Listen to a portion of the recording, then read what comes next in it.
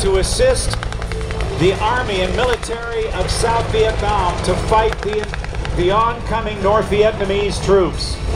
Those advisors soon turned into tens of thousands of American servicemen, Air Force, Navy, Marine Corps, and Army. Mauser rifles there. We get one of the most important aircraft of all of the Vietnam War was the UH-1 Iroquois helicopter. It was known as the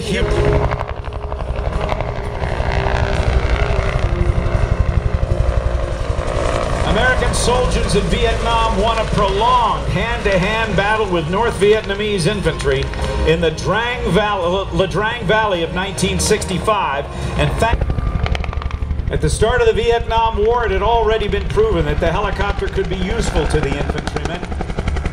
But when the Bell UH-1 Huey joined the massive buildup of U.S. soldiers in 1965, ground commanders were able to use the Huey to lift battalion-sized units from one battlefield to another.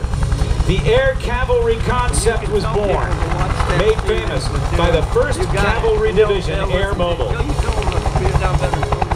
There's a really good documentary called American Holocaust. Have you ever seen that? To the battlefield. It was made by Vietnam veterans about Vietnam. You should check it out. Then lift off quickly. It was available on Amazon. Departing. Yeah. You can also watch it for free. There were 3 different kinds of missions that the Hueys flew.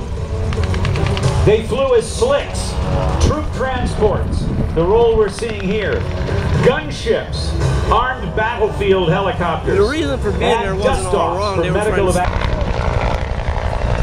As the Huey goes Make sure they don't toss our stuff, Mitchell. From the Yankee Air Museum, the crew chief said they've got one more flight of the Yankee Lady today. They have 5 open